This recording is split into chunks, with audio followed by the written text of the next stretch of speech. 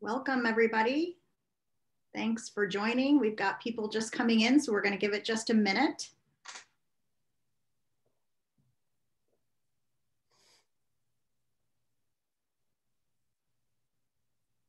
Thanks for taking your lunch hour to hear about the history of music in Jacksonville. We have like 150 years here to go over, so you'll be hearing a lot about that in just a little while from an esteemed panel.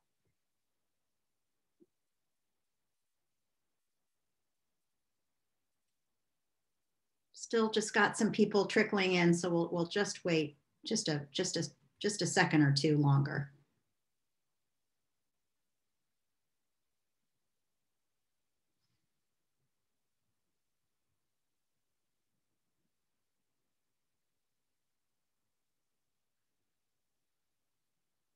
Well, why don't we go ahead and get started? Some people can go ahead and continue to trickle in, but just wanted to say good afternoon. And again, thank you for joining us today. I'm Katie Ensign, and I'm Vice President for Placemaking and Administration at the Jessie Ball duPont Fund, and really delighted to welcome you to, this is the third of a series of 6 webinars in 2021. We also had a webinar in 2020. This is part of a Jacksonville History and Heritage series that we are putting on to help us all understand our roots and our history and our heritage here in Jacksonville. We have partnered with Ennis Davis and the Jaxson on this project to create it and deliver this series. So we're very thankful to Ennis and the Jaxson. And for those of you that are not familiar with the Jaxson, it's a multimedia project and it's dedicated to urbanism and culture on, excuse me, our First Coast. And we really focuses on urbanism at the hyper local level. And so Ennis and the Jaxson are obviously perfect partners for this. And for those of you that don't know Ennis, he's a certified senior planner and author of several award-winning books, including Reclaiming Jacksonville, The Coen Brothers, The Big Store, and Images of Modern America, Jacksonville. So again, he's very interested in historic preservation and all things aligned with urban history and heritage. So we're delighted to have you, Ennis. And today we are going to be focusing on Jacksonville's musical heritage, influence of neighborhoods like LaVilla, and also the future of the Jacksonville music scene, which is really very alive and well. And you'll be hearing from these esteemed panelists in just a minute. I'll turn it over to Ennis, but I just wanted to quickly, a couple of housekeeping duties, just wanted to let you know that this is being recorded, so you can share it, view it again, and share it with all your buddies. So we'll make sure to get this recording to you. If you could use the Q&A box for questions, we'll be taking questions at the end. And so if you'll share your questions in the Q&A box and use the chat box for any technical assistance that you may need. And again, want to thank you for being here. And Ennis, it's all yours. All right, thank you, Katie. I'm going to go ahead and share my screen.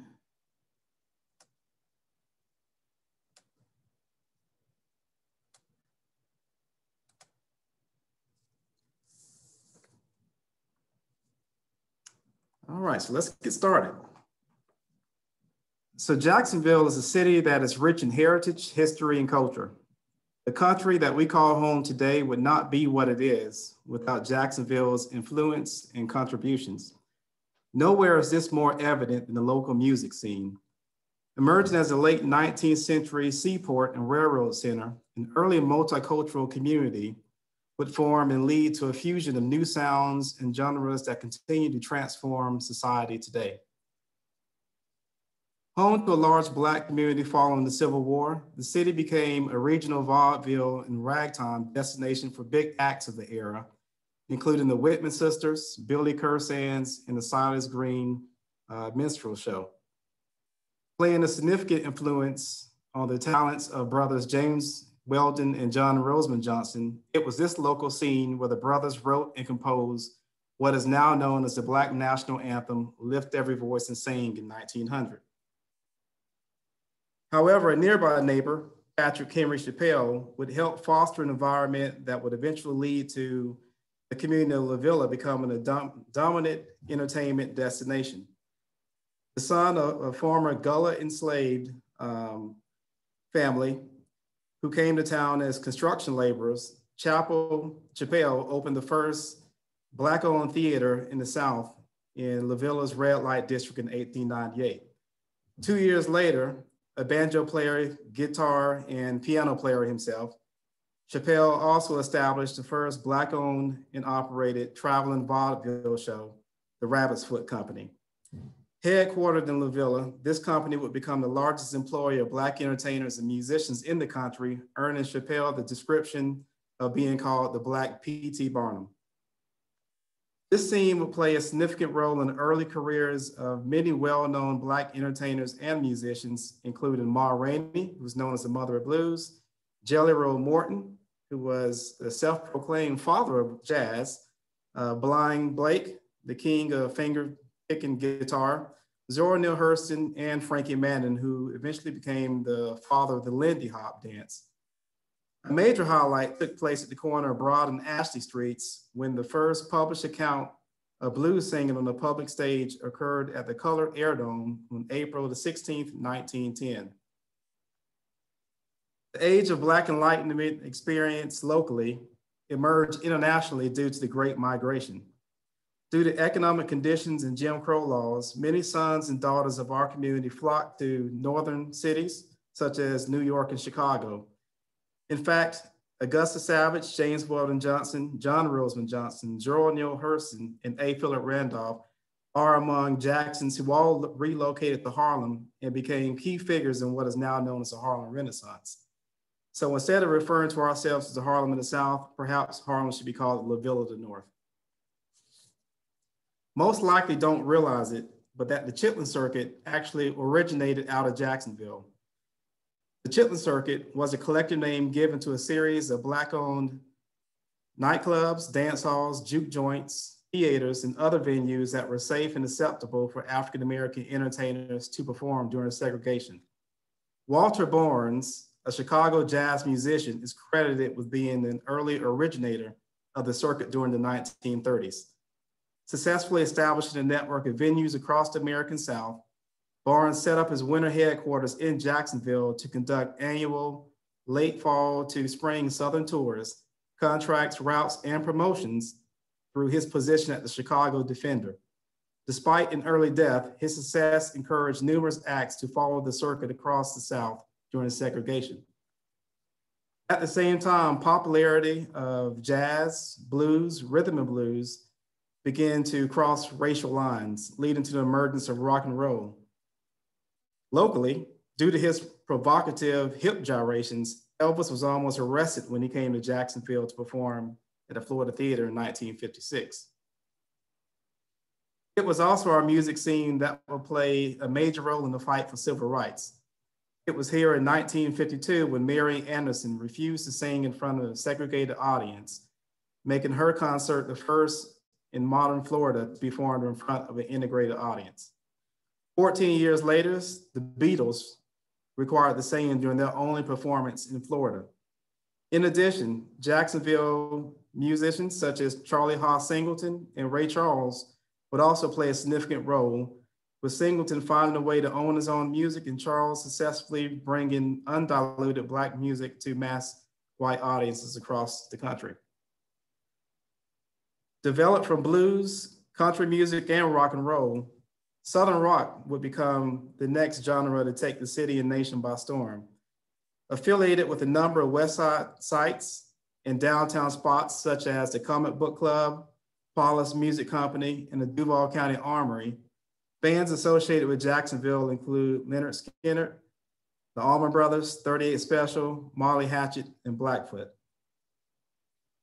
While Miami's Two Live Crew played a key role in popularizing the Miami bass scene in the 1980s and early 1990s, it would be Jacksonville acts such as 95 South, 69 Boys, Quad City DJs, Bigger Rankin, and the Cool Running DJs that will put the genre and other forms of reggae and hip hop into mainstream America with hits like Whoop There It Is, Come and Ride It, Space Jam, and Tootsie Roll.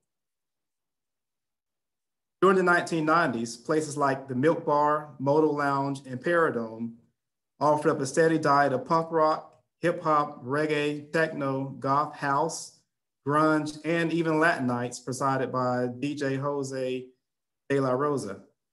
Acts associated with these former downtown venues include White Zombie, Ice-T, De La Soul, Ludacris, Trick Daddy, and Jacksonville's own Limp Bizkit. From the Jacksonville Symphony to a nationally emerging rap scene, Jacksonville continues to be a hotbed of musical talents and tastes.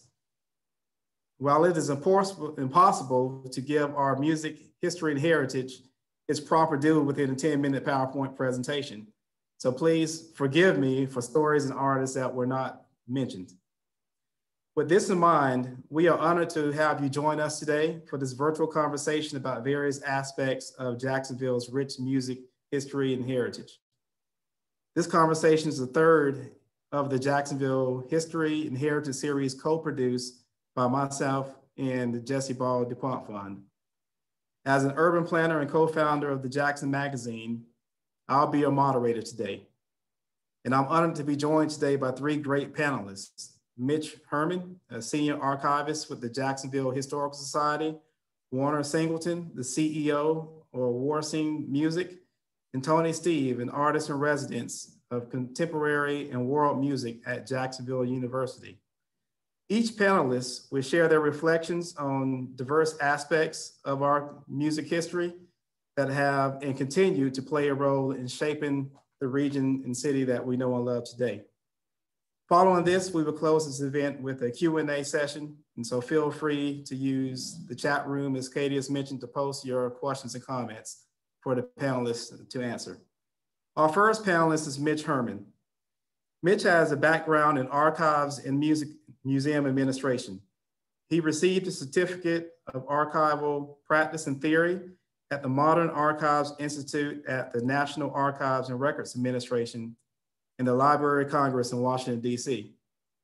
He has managed corporate archives for the Esther Lauder companies in New York City and has worked in membership and development of the Frisch Fine Art Museum in Nashville, Tennessee. In Jacksonville, he served on the board of directors for Norman Studios, Silent Film Museum, and has chaired his archives committee. He is currently the senior archivist at the Jacksonville Historical Society. So with that said, I'm going to turn things over to Mitch. Okay, thank you, Ennis. Hi, everybody. Yeah, I'm the senior archivist over at the Jacksonville Historical Society. Before I begin, I guess a lot of this research that I've been doing and we've been doing at the JHS has to do with developing a music history museum that we're working on currently now that we plan to open up in the old Florida Casket Factory building on Duval Street. It's led to a lot of research and collections management policies and all that. So this is the type of music we want to celebrate. There's a lot of interesting local music, all types of genres of very diverse tastes here in the region. And we're hoping to celebrate that at that museum when we open it up. So you can go to jaxhistory.org and learn more about that. I'm going to share my screen here and try to cover about 100 years of history in 10 minutes. Actually, I'll dig a little deeper into the blues portion of what Ennis was talking about here. There's very fertile soil in Northeast Florida in this region when it comes to the origins really of blues music and also just American music really and where it all started. This quote here from folklorist Alan Lomax: "The Georgia Sea Islands are the home of American song." What he's basically referring to with that quote is where all of these traditions started, which was the Gullah Geechee and all along the Gullah Geechee Heritage Corridor, which runs from the Carolinas all the way down into Jacksonville and a little beyond into St. Augustine. These are the descendants of the formerly enslaved who were brought here from West Africa and Central Africa. Those traditions are kind of where a lot of this starts from, really. They brought their own traditions with them, of course, and they worked to keep those traditions alive here in America. This meant they had their own sort of praise houses and what was referred to as ring shouts, spirituals basically, and a certain tradition that they had culturally, which involves circling around and beating on the ground with a stick and their own sort of musical traditions. Those traditions are kept alive today by the Gullah Geechee communities that still thrive all along the corridor. And another thing that started early on was the instrumentation also had African origins and also parts of the Caribbean. You see some crude early instruments here. They went by different names like banya or a banja, and as you can probably hear, it all resembles the name banjo, which also has those origins in Africa. These were the earliest instruments really that started being played in this type of music as it was being formed. The guitar wasn't really a prominent instrument. A lot of banjos, fiddle players. That was at the time, the late 1800s after emancipation. This was really the type of instruments that were predominantly being used. Zora Neale Hurston, this is a really great quote about work songs essentially. Here at the end, she says, "Wherever work is monotonous, singing lightens the drudgery." And she did a great deal of research on work songs through other states and also Florida here as well. It's a good time to remember that basically this nation was built upon the African Americans, the enslaved who came here, paid with the blood, sweat, and tears of the enslaved and underpaid African Americans over many, many years. And of course, with that sort of, you get music, of course, and there are reasons for that, of course, to lighten the load, as Zora said. Also, rhythm was very important when you were doing work. It was a good way to stay in the same sort of pattern and move things along and get the work done that way. So we have this here, this image on the right is actually at the base of Hogan Street, the docks at Hogan Street. We've got over here again, turpentine, other industries here in the region. And of course, work songs developed out of that.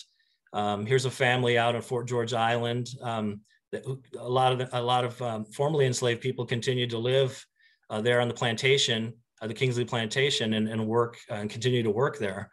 So this is probably the 1870s, I think, a photograph here. So in 1884, we got, this area got a very interesting visitor in the English composer Frederick Delius. He was pretty young at the time. This is a photo of him then on the left. And his father actually wanted him to join the family business, which was in wool. They were in the wool industry, but he really just cared about music, kind of directionless. And his father owned a plantation in Orange Grove here, about 35 miles from here up the St. Johns River, west of St. Augustine. It was called Solano Grove. And he had a cottage there as well. And he sent his son to sort of straighten him out, I guess, and hopefully he could join the family business. Well, the whole plan backfired. He spent his time there really just plucking away at the piano and smoking his pipe on the front porch. But something really interesting did happen for him there creatively.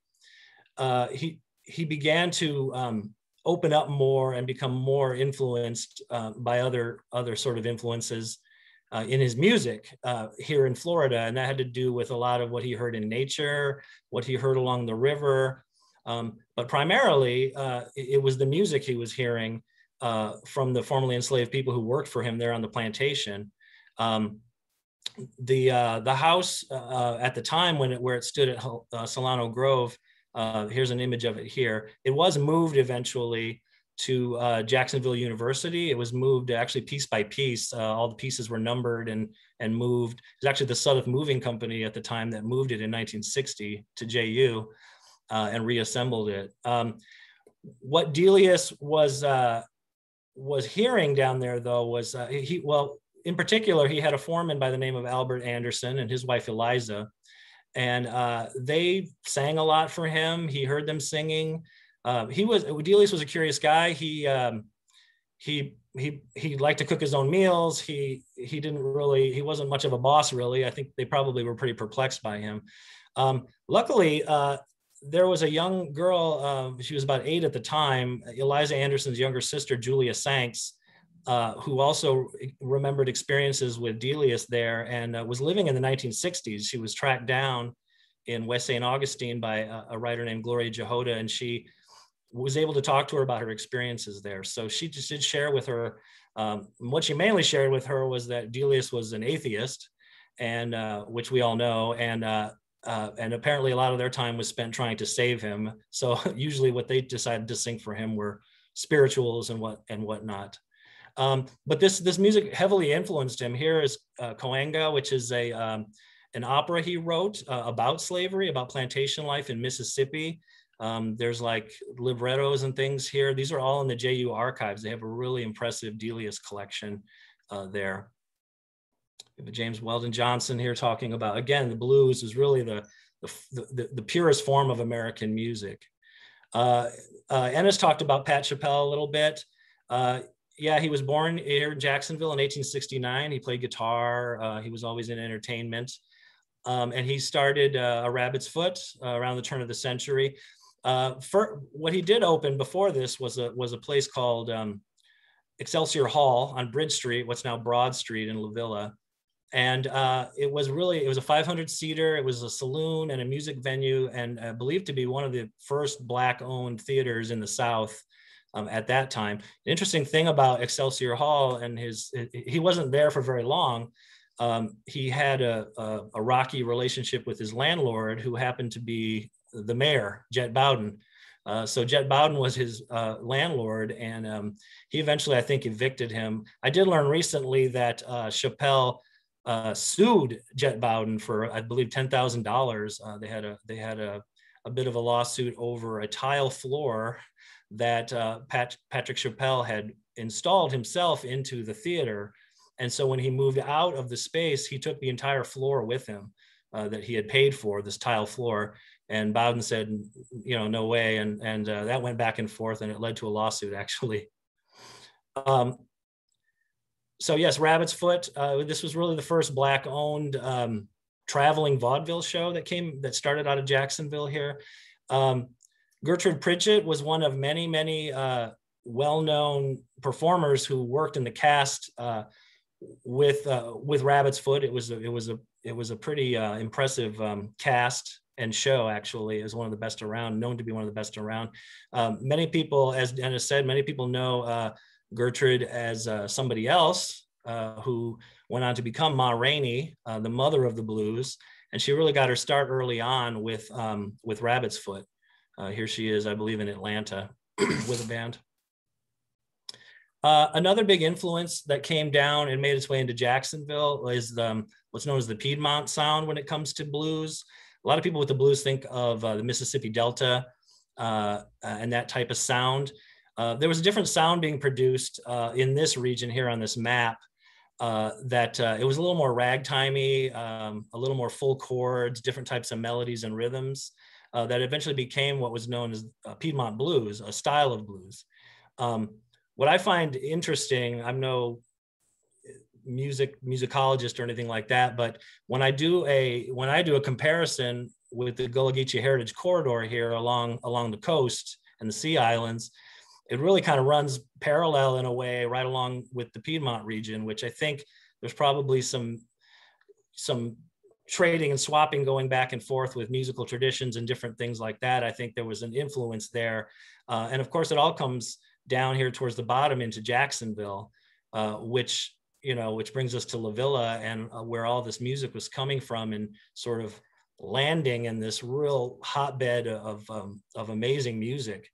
And one of those places there along Ashley Street, Ennis mentioned the Colored Air Dome earlier, where the blues was first blues performance was mentioned. Same building right here became the Hollywood Music Store, run by Joe Higdon, who's here on the right.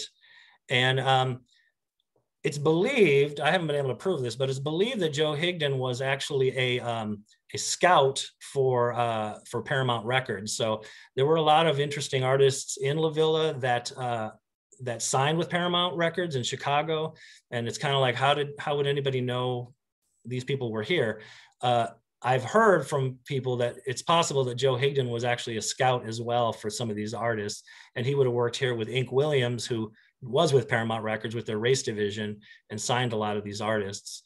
Artists like Coot Grant and Kid Wilson. Her real name was Leola Wilson, and he was Wesley Wilson. They were a popular duo, and they recorded Ashley Street Blues for Paramount, of course, about Ashley Street here in Jacksonville. And a little known, an unknown guitarist at the time, it was his first recording, backing them on guitar, is Blind Blake.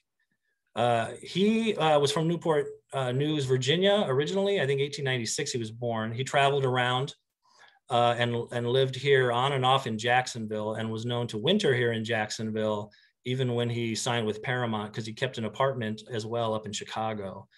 An interesting song that he recorded many songs, 80 or so songs for Paramount. Stonewall Street Blues is one that I love. And it's interesting because when I trace where he lived around here, he does show up on occasion living on Stonewall Street in Brooklyn, which is the corner, it's actually on the corner of Stonewall and Park. And so when you listen to the song, you kind of understand, wow, it's likely he at least wrote the song in this house. And what's interesting about it to consider is that where he lived is basically, right here, you're seeing the viaduct that runs across at Jacksonville Terminal, sometimes known as the Lee Street Viaduct, sometimes the Park Street Viaduct. The opposite side of this viaduct is where he basically lived. So it's interesting to consider, when he was blind, he could have literally stepped out of his home, grabbed a rail, and just followed it all the way to the terminal, which would have got him eventually to Chicago, where he did a lot of recording for Paramount. There's a big cultural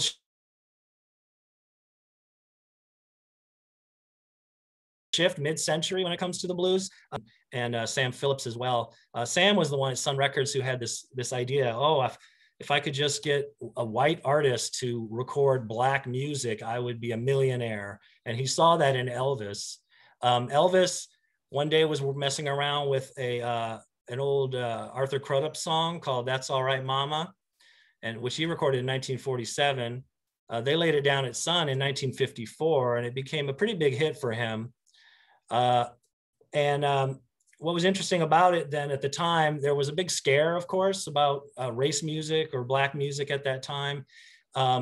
Actually, when Sam Phillips sent the record to the local station in Memphis, the DJ played it, I think, at least 14 times in a row, and it kept getting both phone calls for hate and like hateful phone calls, take that off the air, and other people who just had to hear more of it.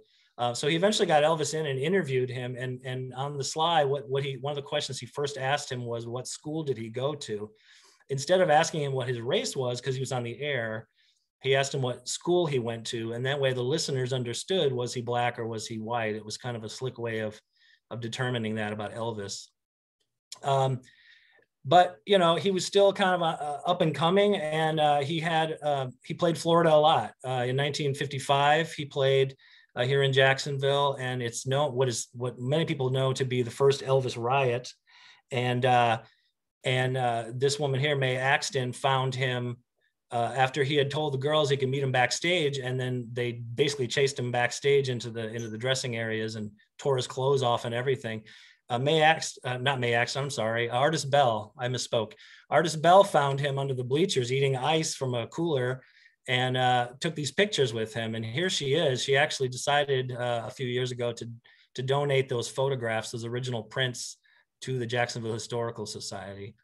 While he was here, Elvis got connected with Mae Axton, who lived on the West Side, and she was a promoter for him. She ended up writing Heartbreak Hotel for him. She said, I'm going to write you your first $1 million hit, your first #1 hit. And she ended up writing Heartbreak Hotel based on a story about a suicide that she had read about. And she actually lived here in this house on Delwood Avenue on the West Side. This house is where Heartbreak Hotel was written. And the demo was recorded in the living room of this house. So there's some real history there. Ray Charles, of course, Ennis mentioned, he lived here for a brief time, about a year and a half, 2 years. He came here from St. Augustine School of the Deaf and Blind. He stayed with family friends on West Church Street. The exact space where the house stood is underneath what is now LaVilla School of the Arts, where Church Street is cut off now at LaVilla School of the Arts. That was the home that he lived in. He lived very close to about 2 blocks from the Clear White Mission, which also on the 3rd floor housed the local musicians union, the American Federation of Musicians, and this was the colored musicians union at that time. And he learned how to walk it on his own, how many steps to take and when to take his right turns. And he would walk from the house to the union all by himself. Lastly here, I hope I'm not going over time, but this all culminates into what becomes Southern rock, really, and a very sort of diverse tastes of music, all culminating into a sound. The Allman Brothers Band here really, probably most people would agree, is the band that really started the Southern rock genre. Even though they fought against it all the time, they thought, when they were a rock band from the South, it was redundant to say Southern rock. They didn't really like the title. But a lot of it started with Duane Allman, the Allman Brothers, Greg and Duane, they're from Nashville. They spent a lot of time in Daytona. And down there, they were listening to a station out of Nashville that had like 50,000 watts, a lot of reception. Parts of Canada even got this music. And it was a station, the WLAC, and they were playing like basically race music or race records at the time. It was black music. And all these white kids were hearing it, and they were heavily influenced all on the east side of North America and up into Canada. Bands like The Band and Robbie Robertson, they were influenced by the same station. And they wanted to play this kind of music. So, in Daytona, they formed a band called the Almond Joys. Later, they were the Hourglass. They went out to LA and were playing kind of a psychedelic sound that they hated. So Duane came back. He started recording as a session man with Aretha Franklin here at the piano. This was all at Muscle Shoals. He got the nickname Sky Dog from this gentleman here, Wilson Pickett. They recorded a version of the Beatles' Hey Jude, and Duane solos all over the end of it. It was really kind of unheard of for like an R&B record or a soul record. Pickett wasn't fully on board, but when it was finished, he thought, oh, this is fantastic. So that caught the ear of Eric Clapton, and they formed a friendship, and Duane Allman played all over his album, Layla. And he eventually ended up back here in Jacksonville, and here we are at the Gray House in Riverside. This is 2844 Riverside Avenue, March 23rd, 1969. A lot of the guys in the band were living in this house, crashing here and there. And they would jam in the living room. And this is where the infamous Jacksonville Jam that a lot of people talk about happened, in this house. On that day, they all got together. They made some real magical music together. And Duane apparently held the door shut and said, if you're not joining this band, you're gonna have to fight your way out of here. He called his brother Greg, who was still in LA. By the 26th of March, Greg was on the front porch and started, banging some tunes together and some things that he was working on in LA. And this is really where it all started. And this marker went up March 2019 for the 50th anniversary. That marker went up at the Gray House. So there's a lot of interesting historic sites musically here in Jacksonville. This is just the tip of the iceberg. So again, if you go to jaxhistory.org, we're constantly researching, putting up new information, cool programming, leading up to the opening of this museum that we hope to open and at the Casket Factory. So I thank you for your time. I'll leave you with this quote by Ray Charles. It really gets to the heart of what the blues is all about. So thank you so much. Thank you, Mitch. That was very informative. And so along that lines of Jacksonville being this place where many were able to craft a career based on the environment around here, I want to introduce you to our second panelist, Warner Singleton. He is on the executive board of directors for the Durkeeville Historical Society. Mr. Singleton is a graduate of the first class of New Stanton Senior High School and a fellow Florida A&M University graduate, like myself. Plug myself there. He's also a military veteran and holds a master's degree in bilingual studies. After a long, fulfilling career in the pharmaceutical field, as well as being a chemistry, biology, and physics teacher. Mr. Singleton is the CEO of War Scene Music, which secures, publishes, and renews all the copyrights of his famous father, Jacksonville composer Charlie Haas Singleton. So I'd like to welcome you, Mr. Singleton. Hello, and good afternoon now, I guess, to everybody. I noticed most of you guys had PowerPoints. Jessie, I think that when you told Pam, my daughter, about this, at this particular time, we weren't able, you know, to put something like that together. But I have my notes here, and we want to speak a little bit about Dad, Charlie Haas Singleton. I noticed that when you came on, you showed Willie Smith Drugstore, and one of the famous pictures that he had that I gave to be documented was the one him standing by Willie Smith Drugstore with his draped pants on. I'll start with a brief biological sketch of Charlie Haas Singleton. He was born September 17, 1913 in Gainesville, Florida, Jetty's Quarters. He was a 1935 graduate of Old Stanton High School and the vice president of class. He resided on the north side of Jacksonville, 719 Clay Street, right across the street from Old Stanton High School. During his senior year and after graduation, Dad sang, danced, and produced shows on the stage at Old Stanton High School. The shows was a local extravaganza featuring the area's best Black singers, dancers, musicians, and comics, called the April Follies, which was renamed to the 20th Century Review later. This event was hailed as the greatest annual social event for Blacks in Jacksonville at that time, and for the nearby citizen Black. They all came dressed in their finest and strutted their stuff. The event grew and had to move to a larger venue. The larger venue wound up being the Jacksonville Ballpark, renamed now to J.P. Small Ballpark.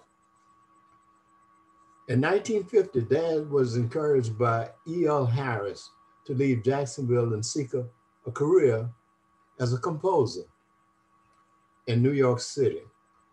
He left with a portfolio of lyrics and rhythms and tools for his success. He had immediate success by obtaining a position as a staff writer with Decca Records, later with Fisher Music Company, and finally with Roosevelt Music Company at 1650 Broadway, where my checks came from when I was at Florida A&M. Notables at that company were Burt Kempfert, Burt Bacharach, Hal David, and Burt Kempfert. Eddie Snyder, Hal Fine, all these people were his associates while he was there. He started out writing R&B. Had a big hit called Mama You Treat Your Daughter Mean, by Ruth Brown.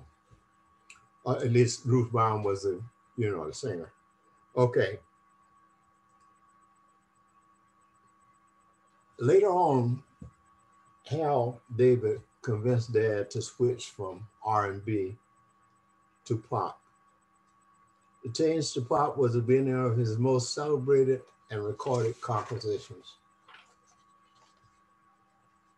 The transition to pop led to writing songs for Nat King Cole, Frank Sinatra, Pat Boone, Wayne Newton, Andy Williams, Johnny Mathis, Jack Jones, Al Martino, of course, Ruth Brown, B.B. King, Eric Clapton, Lou Rawls, Joe Williams, and many others.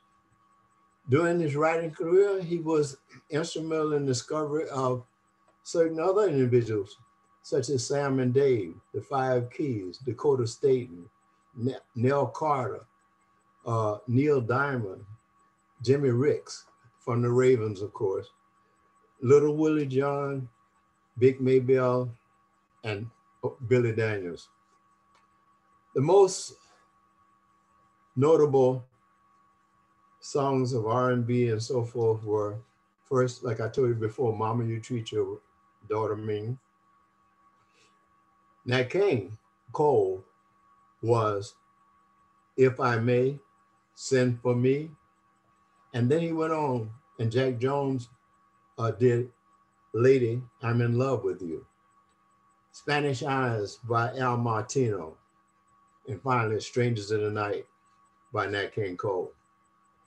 One of the recent ones was B.B. King and Eric Clapton doing Help the Poor and Person to Person. BMI sent achievement plaques and letters and awards to me for Dad's work for over 1 million performances of Strangers in the Night, Spanish Eyes, Lady, Don't Forbid Me, and Just as Much as Ever, and If I May. The song Strangers in the Night was featured in a movie called A Man Could Get Killed. In 1966, Grammy, Strangers. 1966, Golden Globe Award, Strangers. 1966, Record of the Year. 1966, Record of the Year, okay.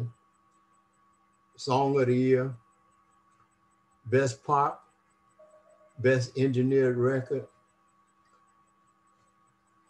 Spanish Eyes received 100 of the century. Basically, you know, without the pictures and all the other stuff that was the best that I could put together for you right now. My daughter and I are going to put together a collage, a PowerPoint. I do have pictures of him when he first started out with his, you know, the first band that they had. And I used to, was a little boy, I used to go up there to stand to see him do this show there. Everybody turned out for this. The April Fool's was the biggest thing that Jacksonville could know for Black people. And like I said, they turned out with their best duds on. They talked about it. Speaking about Astor Street, they used to call him the King of Astor Street. My dad used to go up on Astor Street in a convertible Cadillac and throw dollars up in the air.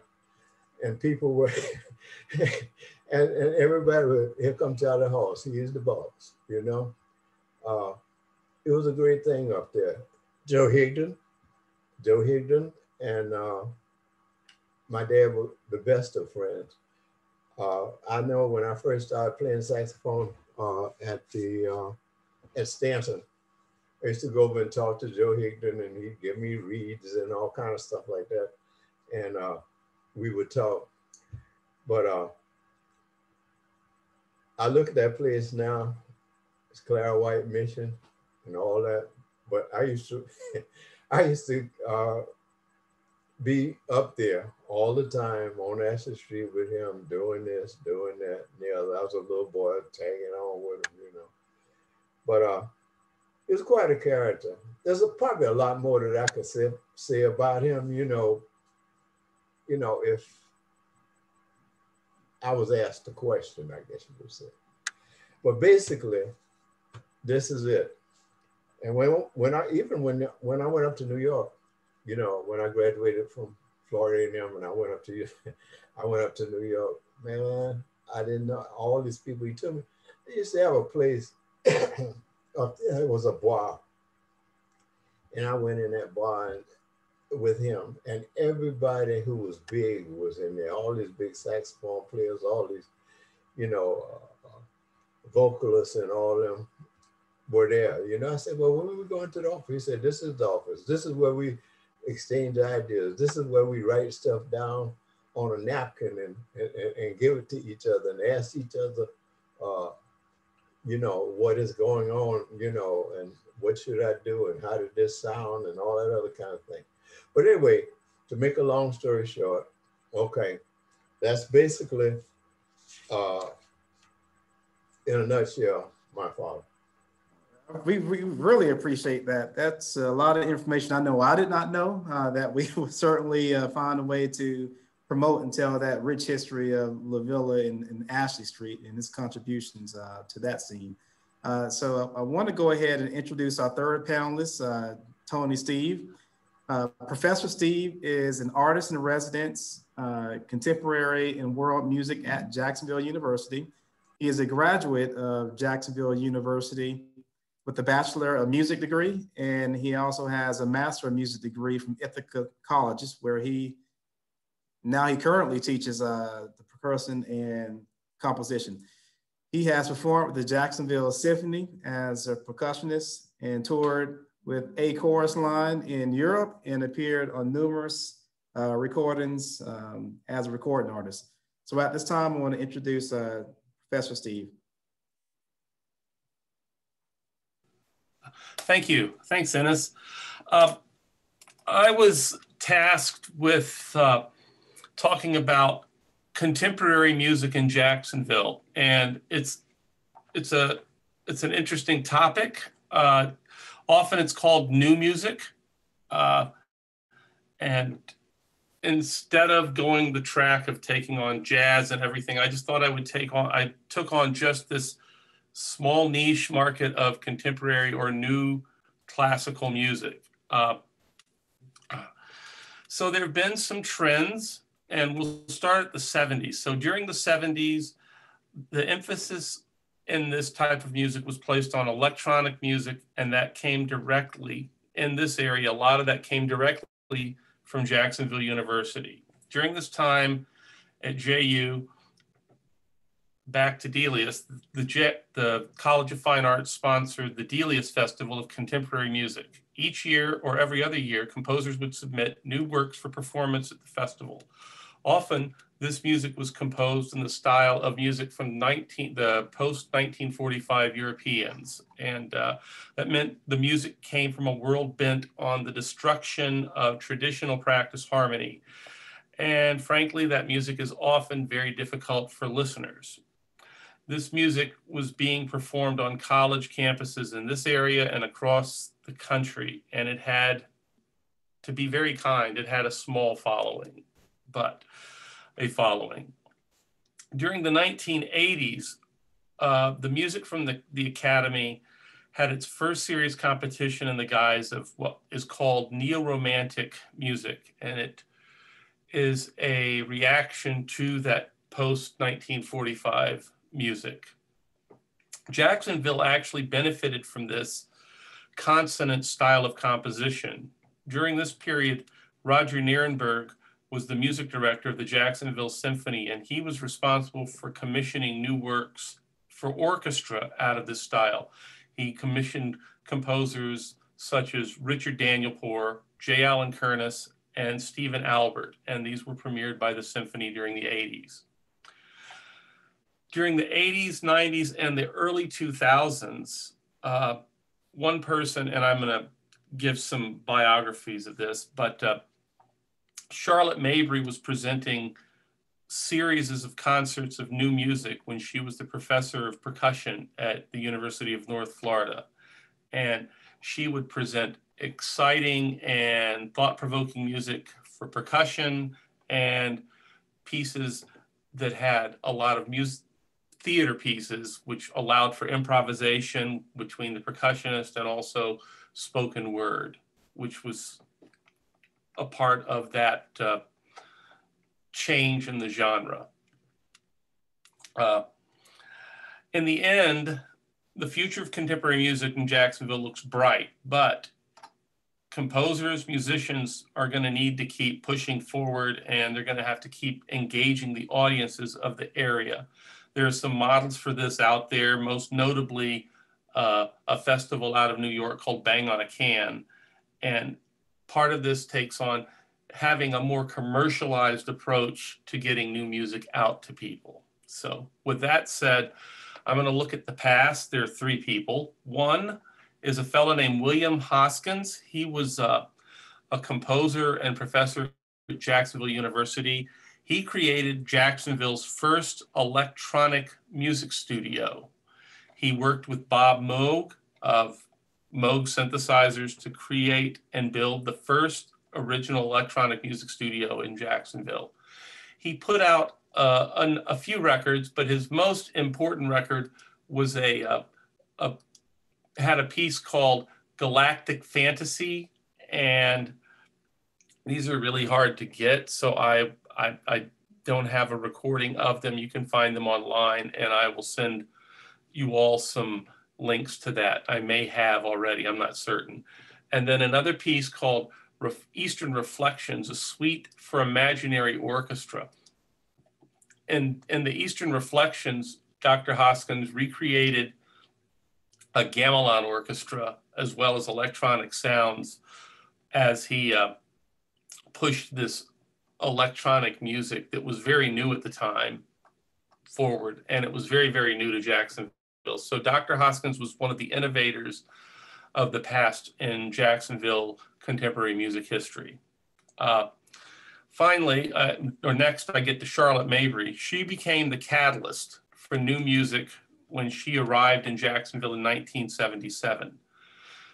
She was one of the very few female principal percussionists in the country, and she taught numerous students in the area and pushed the idea of contemporary music. So she was an innovator in this area. She was basically a one-person crew pushing new music in Jacksonville. She's still doing this today in 2021, and she's working with a contemporary ensemble here in town that I'll speak to later. And then there's a crossover, and that's what the next two people I'll speak to. And one of them is a fellow named Bill Boston, who's a Jacksonville University graduate. And he's a composer and an orchestrator, and he has over 60 film orchestration and scoring credits on his resume. Some of the films he's orchestrated were nominated for Academy Awards, the 3:10 to Yuma and the Hurt Locker. And if you go to his IMDb, you'll also see orchestrations that he worked on for movies such as Under the Tuscan Sun, The Day After Tomorrow, Terminator 3, Rise of the Robots, to name just a few. He's currently back in Jacksonville, and he's teaching orchestration online for York University in the UK. Orchestrators have to be versed in numerous styles. In fact, myriad styles would be a better way to put it. Bill can write in the style of a pop artist, or he can immediately turn around and write in the style of Christoph Penderecki or someone like John Cage. He can do all of that. As we look at that, Bill is a crossover to what we would say is the present and the future of contemporary music in Jacksonville. Jonah Pierre, I think, bridges the worlds together. He is a young lion on the Jacksonville music scene, and he's been experimenting and making musical art since he was in high school at Douglas Anderson School of the Arts.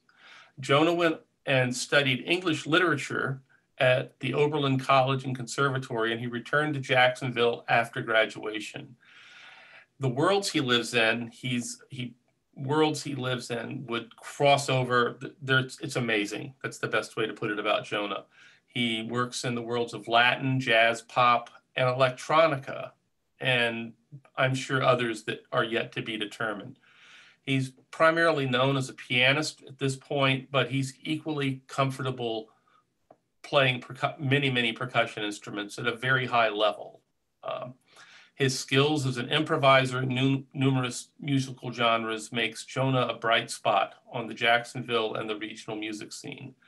To hear what he's doing as a leader of his own, you can hear him at Buchner's Beer Hall in the Murray Hill area the first Thursday of each month. And this is primarily his electronica music. Another group in Jacksonville that's making a good name for themselves and pushing boundaries and engaging audiences is the Bold City Contemporary Ensemble. They've been making leaps with commissions and collaborating with local, national, and international composers. And the group has had a wonderful collaboration with the Museum of Contemporary Art downtown. They have a strong online presence, and they've been recording music from composers from all walks of life. And finally, another group that surprisingly, I say that in the kindest of terms, and I mean that, is the Jacksonville Symphony. And the symphony, although it's a traditional orchestra, they're really working hard on moving the needle forward with contemporary music. Recently, they've had Courtney Bryan serving as a composer in residence from 2018 to 2020 as the Mary Patton Carr composer in residence. And she's from New Orleans and a wonderful up and coming composer that's doing great things at this point. And then right now, the orchestra has recently commissioned 5 new works from composers of all walks of life, and they have that coming up for the new season.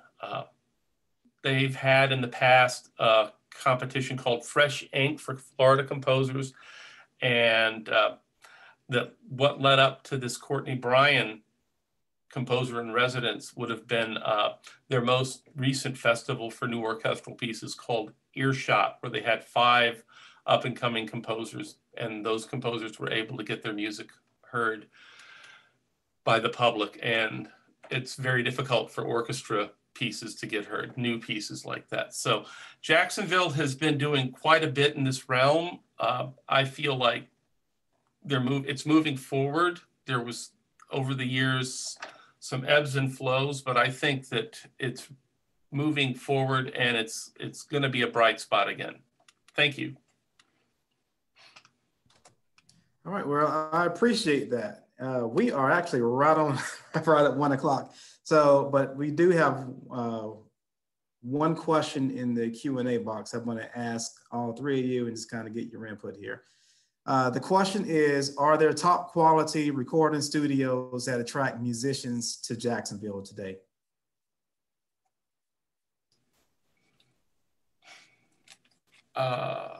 I'll answer that, I guess, or I'll chime in. That's a hard call. Probably the answer would be, there are recording studios in town, and I don't want to disparage them, but I don't think that there's any one studio that's has a draw on it. Like what Mitch was talking about with the Allman Brothers and Dwayne Allman and his relationship with Eric Clapton. You know, people were going to Miami and doing a lot of things at Criteria Studios in those times, or people in Muscle Shoals. Jacksonville just doesn't have that right now, but there's a lot of people doing a lot of good recording. But a lot of that, I think, is because of the digital explosion. You can just do it at home.